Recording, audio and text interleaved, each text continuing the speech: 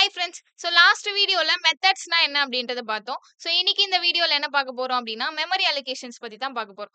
So நம்ம methods பார்த்தோம். methodsல வந்து என்னென்ன types of methods இருக்குன்றத பார்த்தோம். அதுக்கு முன்னாடி நம்ம variables பார்த்திருக்கோம். variableலயும் வந்து நிறைய types of variables இருக்கு. So அந்த variablesக்கு எல்லாமே வந்து memory allocate ஆகிறது அப்படின்றது எந்த இடத்துல allocate ஆகும், எப்போ allocate ஆகும். So methodோட execution எங்க நடக்குது. So இந்த மாதிரி இது எல்லாத்தையுமே வந்து memory allocation வழியா நம்ம பார்க்க போறோம். So நான் ஒரு sample program ஒன்னு ரைட் பண்ணி அதுக்கான மெமரிஸ் எல்லாம் எங்கெங்க கிரியேட் ஆகுது அப்படின்றத பத்தி எக்ஸ்பிளைன் பண்ண போறேன்.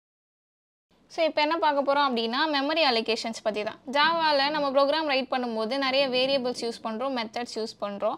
ஸோ இந்த ப்ரோக்ராம் எல்லாம் எக்ஸிக்யூட் ஆகும்போது எக்ஸிக்யூஷன் எந்த மெமரியில் நடக்குது, வேரியபிள்ஸ் எல்லாம் எங்கே ஸ்டோர் ஆகுது, மெத்தட்ஸ் எல்லாம் எங்கே ஸ்டோர் ஆகுது, வேரியபிள்ஸ்லேயும் நிறைய டைப்ஸ் ஆஃப் வேரியபிள்ஸ் இருக்குது, மெத்தட்ஸ்லேயும் டைப்ஸ் ஆஃப் மெத்தட்ஸ் இருக்குது. இது எல்லாமே எங்கே ஸ்டோர் ஆகுது மெமரியில், ஸோ எங்கே இந்த வேரியபிள் அண்ட் மெத்தட்ஸ்க்கான மெமரி எல்லாம் அலோகேட் ஆகுது அப்படின்றத பற்றி தான். So ஜேவிஎம்மில் 5 types of memory areas வந்து இருக்கு. So JVM memory areas. So 5 types of memory areas வந்து இருக்கு. என்னென்ன அப்படின்னா first one method area.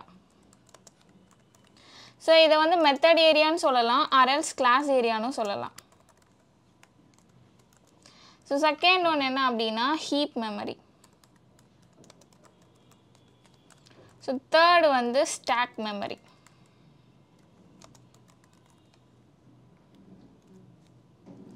Fourth PC register.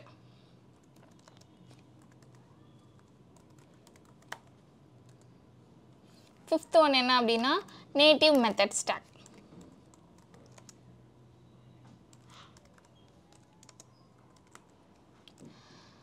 So இதுதான் வந்து ஜேவிஎம்மோட 5 types of memory areas. ஓகேவா? ஸோ இந்த மெத்தட் ஏரியாவில் நமக்கு என்ன ஸ்டோர் ஆகும் அப்படின்னா எல்லா மெத்தட்ஸ்க்கான பைட் கோட் எல்லாமே வந்து எனக்கு இங்கே தான் வந்து ஸ்டோர் ஆகும். ஸ்டாட்டிக் மெத்தட்ஸோட மெமரி அலோகேஷன் இங்கே தான் நடக்கும். இன்ஸ்டன்ஸ் மெத்தடோட பைட் கோட்ஸ் எல்லாமே வந்து எனக்கு இங்கே தான் வந்து இருக்கும். ஓகேவா? ஆனால் இன்ஸ்டன்ஸ் மெத்தடோட எக்ஸிக்யூஷன் எனக்கு எங்கே நடக்கும் அப்படின்னா ஸ்டாக் மெமரியில் நடக்கும். ஓகே. ஸோ இப்போ இந்த மெத்தட் ஏரியாவில் கிளாஸ் ரிலேட்டடாக இருக்கக்கூடிய அண்ட் தென் ஸ்டாட்டிக் ரிலேட்டடாக இருக்கக்கூடிய எல்லாமே எனக்கு இங்கே தான் வந்து ஸ்டோர் ஆகும். ஸோ மெத்தட்ஸுமே அங்கே தான் எனக்கு ஸ்டோர் ஆகும். ஹீப் மெமரி அப்படின்றது ஆப்ஜெக்ட். ஸோ ஆப்ஜெக்ட்ஸ் எல்லாமே வந்து எனக்கு ஹீப் மெமரியில் ஸ்டோர் ஆகும். அண்ட் தென் நீங்கள் இன்ஸ்டன்ஸ் வேரியபிள்ஸ் எல்லாம் க்ரியேட் பண்ணுறீங்க இல்லையா, அந்த இன்ஸ்டன்ஸ் வேரியபிள் எல்லாமே எங்கே எனக்கு க்ரியேட் ஆகும் அப்படின்னா ஹீப் மெமரியில் தான் வந்து க்ரியேட் ஆகும். And then stock memory execution நடக்கிறது இந்த ஸ்டாக் மெமரியில் தான் வந்து நடக்கும். ஸோ ஃபர்ஸ்ட் மெயின் மெத்தடோட எக்ஸிக்யூஷன் தான் நடக்கும் இல்லையா. ஸோ மெயின் மெத்தடோட எக்ஸிக்யூஷன் எனக்கு இந்த ஸ்டாக் மெமரியில் தான் நடக்கும். ஸோ எக்ஸிக்யூஷன் நடக்கும்போது எனக்கு என்ன ஆகும் அப்படின்னா அந்த மெயின் மெத்தடுக்கு ஒரு ஸ்டாக் ஒன்று க்ரியேட் ஆகும். ஸோ அந்த ஸ்டாக்கில் தான் எனக்கு என்ன ஆகும் அப்படின்னா மெத்தடோட லோக்கல் வேரியபிள்ஸ் எல்லாமே வந்து எனக்கு அங்கே கிரியேட் ஆகும். ஸோ நெக்ஸ்ட் வந்து பிசி ரெஜிஸ்டர் அப்படின்றது. ஸோ பிசி ரெஜிஸ்டர்னா என்ன சொல்லுவோம் அப்படின்னா ப்ரோக்ராம் கவுண்டர் ரெஜிஸ்டர் அப்படின்னு சொல்லுவோம். ஸோ இந்த பிசி ரெஜிஸ்டர் வந்து எதுக்காக யூஸ் ஆகுது அப்படின்னா நம்ம கரண்ட்டாக எக்ஸிக்யூட் பண்ணிகிட்ருக்கோம் இல்லையா, ஸோ அந்த எக்ஸிக்யூஷனுக்கான அட்ரஸ் எல்லாத்தையும் எனக்கு ஸ்டோர் பண்ணி வைக்கிறதுக்காக தான். ஸோ கரண்ட் எக்ஸிக்யூஷன் என்ன நடக்குதோ அதை ஸ்டோர் பண்ணி வைக்கிறதுக்காக தான் வந்து இந்த பிசி ரெஜிஸ்டர் அப்படின்றது நமக்கு யூஸ் ஆகுது.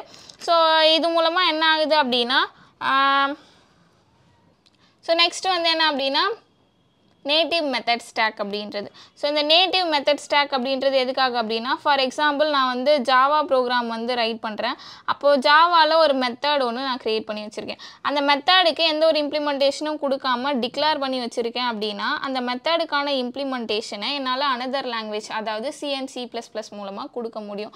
ஸோ அதுக்காக தான் என்ன யூஸ் பண்ணுறோம் அப்படின்னா நேட்டிவ் மெத்தட் ஸ்டாக் அப்படின்றது. ஸோ அப்படி கொடுக்கறதுக்கு என்ன யூஸ் ஆகும் அப்படின்னா ஜாவா நேட்டிவ் இன்டர்ஃபேஸ். ஸோ இந்த ஜாவா நேட்டிவ் இன்டர்ஃபேஸ் யூஸ் பண்ணி என்னால் ஜாவாவில் டிக்ளேர் பண்ணியிருக்க நேட்டிவ் மெத்தடுக்கு C++ இந்த மாதிரியான லாங்குவேஜ் மூலமாக இம்ப்ளிமெண்டேஷனை வந்து கொடுக்க முடியும். ஸோ அதுக்காக தான் நேட்டிவ் மெத்தட் ஸ்டாக் அப்படின்றது யூஸ் ஆகுது. இப்போ நான் ஒரு எக்ஸாம்பிள் ப்ரோக்ராம் போடுறேன். ஸோ அந்த ப்ரோக்ராமில் நான் நிறைய வேரியபிள்ஸ் அண்ட் மெத்தட்ஸ் வந்து க்ரியேட் பண்ண போகிறேன். ஸோ வேரியபிள் வந்து நான் ஒரு இன்ஸ்டன்ஸ் வேரியபிள் இன்ட்டு ஏன்னு ஒரு வேரியபிள் ஒன்று இனிஷியலைஸ் பண்ணிக்கிறேன். அதே மாதிரி ஒரு static variable static into b equal to 20. So இந்த மாதிரி 2 வேரியபிள் இனிஷியலைஸ் பண்ணிக்கிறேன். அண்ட் தென் ஆல்ரெடி நம்மக்கிட்ட என்ன இருக்குது அப்படின்னா ஸ்டாட்டிக் மெத்தட் வந்து இருக்குது இல்லையா, அதே மாதிரி ஒரு இன்ஸ்டன்ஸ் மெத்தட் ஒன்று க்ரியேட் பண்ணிக்கிறேன். ஸோ void addன்னு ஒரு இன்ஸ்டன்ஸ் மெத்தட் க்ரியேட் பண்ணி அந்த மெத்தடுக்குள்ளே இந்த 2 வேரியபிளும் பிரிண்ட் பண்ணுற மாதிரி போட்டுக்கலாம்.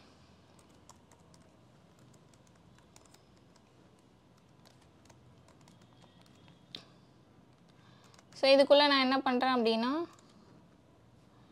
Into C equal to A plus B. So இந்த மாதிரி சி அப்படின்னு ஒரு லோக்கல் வேரியபிள் ஒன்று நான் க்ரியேட் பண்ணிவிட்டு அந்த சியை வந்து இதுக்குள்ளே இங்கே பிரிண்ட் பண்ணிக்கிறேன். ஓகேவா? ஸோ இந்த மாதிரி இன்ஸ்டன்ஸ் மெத்தட் ஒன்று வச்சுருக்கேன் அண்ட் தென் ஸ்டாட்டிக் மெத்தட் ஒன்று வச்சுருக்கேன். இந்த மெத்தடுக்குள்ளே நான் இப்போது ஆப்ஜெக்ட் ஒன்று க்ரியேட் பண்ண போகிறேன். So sample program OP equal to new sample program. So அப்போது இந்த ஓபி அப்படின்றதும் வேரியபிள் தானே. ஸோ இது ஒரு ரெஃபரன்ஸ் வேரியபிள். இது என்ன வேரியபிள் அப்படின்னா லோக்கல் வேரியபிள். ஸோ இது வந்து மெயின் மெத்தடோட லோக்கல் வேரியபிள், இது வந்து ஆப்ஜெக்ட் இல்லையா. ஸோ நெக்ஸ்ட் என்ன பண்ணுறேன் அப்படின்னா ஓபி டாட் ஆட் அப்படின்றத நான் கால் பண்ணுறேன். ஸோ அண்ட் தென் நீங்கள் வந்து பிரிண்டிங் ஸ்டேட்மெண்ட்டில் ஏ அண்ட் பியை கால் பண்ணி பிரிண்ட் பண்ணுறதுனாலும் என்ன பண்ணிக்கலாம், பிரிண்ட் பண்ணிக்கலாம். So OP dot A, so பியை வந்து டேரெக்டாக கால் பண்ணலாம் பிகாஸ் அது வந்து ஸ்டாட்டிக். ஓகேவா? ஸோ இந்த மாதிரி வந்து நான் ப்ரோக்ராம் ரைட் பண்ணி வச்சுருக்கேன். ஸோ சாம்பிள் ப்ரோக்ராம் அப்படின்ற ஒரு கிளாஸ் இருக்குது. ஸோ இந்த கிளாஸில் வந்து நம்ம என்ன பண்ணியிருக்கேன் அப்படின்னா ஒரு இன்ஸ்டன்ஸ் வேரியபிள், ஒரு ஸ்டாட்டிக் வேரியபிள், அப்புறம் ஒரு இன்ஸ்டன்ஸ் மெத்தட் அண்ட் தென் ஒரு ஸ்டாட்டிக் மெத்தட் ஒன்று இருக்குது. உள்ள லோக்கல் வேரியபிள்ஸுமே நான் வந்து கொடுத்துருக்கேன். ஓகேவா? ஸோ அப்போது இந்த ப்ரோக்ராமில் இருக்கக்கூடிய இந்த வேரியபிள்ஸ் அண்ட் மெத்தட்ஸ்க்கெல்லாம் எனக்கு எப்படி வந்து மெமரி அலோகேட் ஆகும் அப்படின்னா, ஸோ மெத்தட் ஏரியாவில் இந்த 3 ஏரியாஸ் தான் வந்து மெயினாக இருக்கக்கூடியது. ஸோ பிசி ரெஜிஸ்டர் அப்படின்றது வந்து எனக்கு எக்ஸிக்யூஷனோட அட்ரஸ் தான் வந்து கண்டெயின் பண்ணி வச்சுருக்கோம். இது வந்து எனக்கு மெத்தட் நான் டிக்ளேர் பண்ணும்போது தான் அதுக்கான ஒர்க்கே. ஸோ எனக்கு மெமரி ஏரியாஸ் அப்படின்னு பார்க்கும்போது இது 3 தான். So method area and then heap memory and stock memory. So இது 3 தான். ஸோ அப்போது ஃபர்ஸ்ட் ஒன் வந்து method area. So method area. So second heap and then stack.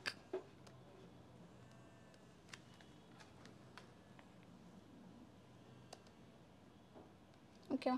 So இந்த மாதிரி வந்து எனக்கு என்ன இருக்கு அப்படின்னா மெமரி ஏரியாஸ் வந்து இருக்கு. ஸோ ஃபர்ஸ்ட் வந்து என்ன சொன்னேன், மெத்தட் ஏரியாவா.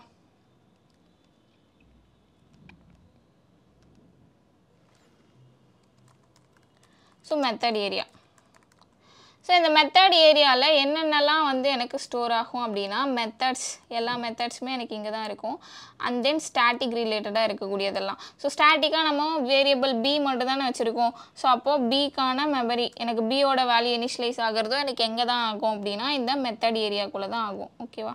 ஸோ ஸ்டாட்டிக் அந்த வேரியபிள் பி, ஸோ பியோட வேல்யூ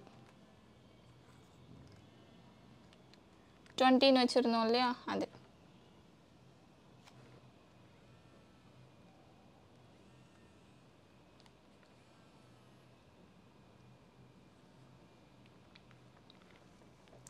ஸோ பிக்கான வேல்யூ எனக்கு இங்கே தான் வந்து இனிஷியலைஸ் ஆகும்.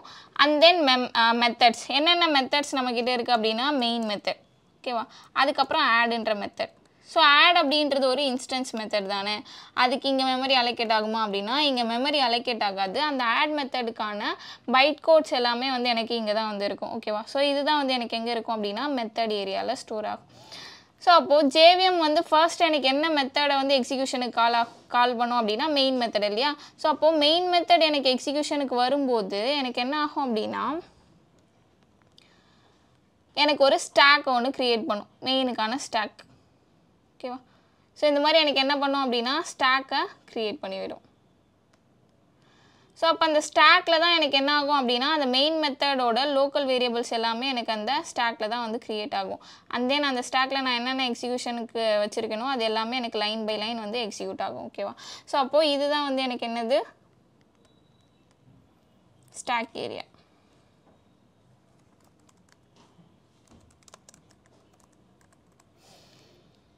ஸோ அப்போது மெயின் மெத்தடில் நம்மக்கிட்ட எத்தனை வேரியபிள்ஸ் இருக்குது? ஸோ மெயின் மெத்தடில் ஃபர்ஸ்ட் நம்ம என்ன பண்ணியிருக்கோம் அப்படின்னா ஒரு ஆப்ஜெக்ட் ஒன்று க்ரியேட் பண்ணியிருக்கோம் இல்லையா. ஸோ அப்போது ஓபி அப்படின்றது தான் எனக்கு என்னது வேரியபிள், லோக்கல் வேரியபிள். அப்போது ஓபி அப்படின்ற இந்த லோக்கல் வேரியபிள் எனக்கு இந்த ஸ்டாக்கில் தான் வந்து ஸ்டோர் ஆகும்.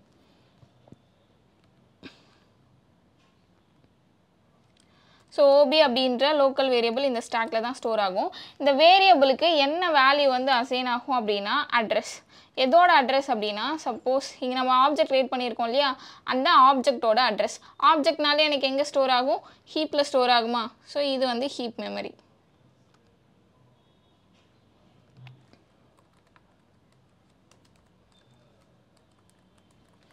ஸோ இது வந்து நமக்கு ஹீப் மெமரி. ஸோ அப்போ நான் ஆப்ஜெக்ட் க்ரியேட் பண்ணுறேன் அப்படின்னா அந்த ஆப்ஜெக்ட் எல்லாமே எனக்கு எங்கே க்ரியேட் ஆகும்? ஹீப் மெமரியில் தான் க்ரியேட் ஆகும். ஸோ அப்போது அந்த OP equal to new sample program, நம்ம சாம்பிள் ப்ரோக்ராம் கிளாஸ்க்கு ஆப்ஜெக்ட் க்ரியேட் பண்ணியிருக்கோம் இல்லையா, அந்த ஆப்ஜெக்ட் எனக்கு எங்கே க்ரியேட் ஆகும் அப்படின்னா ஹீப் மெமரியில் தான் வந்து க்ரியேட் ஆகும். ஸோ அந்த ஹீப் மெமரியில் க்ரியேட் ஆன ஆப்ஜெக்டில் தான் நமக்கு என்ன ஆகும்? அந்த இன்ஸ்டன்ஸ் வேரியபிள் எல்லாமே வந்து வேல்யூ வந்து இனிஷியலைஸ் ஆகும். ஸோ அப்போ ஏ ஈக்குவல் டு 10 நம்ம கொடுத்துருந்தோம் இல்லையா, ஸோ அது எல்லாத்துக்கும் இனிஷியலைஸ் ஆகிறது எனக்கு இந்த ஹீப் மெமரியில் தான் வந்து இனிஷியலைஸ் ஆகும். ஸோ இந்த ஆப்ஜெக்டோட அட்ரஸை தான் வந்து இந்த ஓபின்ற ரெஃபரன்ஸ் வேல்யூவாக ஸ்டோர் பண்ணி வச்சுருக்கோம். சப்போஸ் இந்த ஆப்ஜெக்ட்கான அட்ரஸ் 1000 வச்சுக்கோங்க, அந்த 1000 தான் இந்த ஓபி வந்து என்ன பண்ணியிருக்கோம் அப்படின்னா வேல்யூவாக எனக்கு ஸ்டோர் பண்ணி வச்சுருக்கோம். ஓகேவா? ஸோ நெக்ஸ்ட் மெயின் மெத்தடில் என்ன பண்ணியிருக்கோம்? ஆடுன்ற மெத்தடை நம்ம கால் பண்ணுறோம் இல்லையா. ஸோ ஆடுன்ற மெத்தடை கால் பண்ணும்போது ஓபி டாட் ஆடுன்னு தானே கால் பண்ணுவோம். ஓபின்றது எனக்கு ஆப்ஜெக்ட் ரெஃபரன்ஸ். ஸோ அந்த கிளாஸில் இருக்கக்கூடிய இன்ஸ்டன்ஸ் மெத்தட் தானே. ஸோ இந்த மாதிரி ஓபி டாட் ஆடுன்னு எனக்கு கால் ஆகும்போது இந்த ஆட் மெத்தட் எனக்கு கால் ஆகும். அந்த ஆட் மெத்தட் கால் ஆகும்போது எனக்கு என்ன ஆகும் அப்படின்னா ஆட் மெத்தடுக்குன்னு ஒரு ஸ்டாக் ஒன்று க்ரியேட் ஆகும். ஓகேவா? ஸோ ஆட் மெத்தடுக்குன்னு எனக்கு ஒரு ஸ்டாக் ஒன்று க்ரியேட் ஆகும். ஸோ இந்த ஆட் மெத்தடுக்கான ஸ்டாக்கில் ஆட் மெத்தடுக்குள்ளே நீங்கள் என்னென்ன லோக்கல் வேரியபிள்ஸ்லாம் யூஸ் பண்ணியிருக்கீங்களோ அந்த வேரியபிள்ஸ் எல்லாமே எனக்கு என்ன ஆகும் அப்படின்னா இனிஷியலைஸ் ஆகும். ஓகேவா? அப்போ ஆட் மெத்தடில் நம்ம என்ன லோக்கல் வேரியபிள் யூஸ் பண்ணியிருக்கோம்? சின்ற ஒரே ஒரு லோக்கல் வேரியபிள் தானே. ஸோ அப்போ அந்த சிக்கான வேல்யூ எனக்கு இந்த ஸ்டாக்குள்ளே வந்து க்ரியேட் ஆகும்.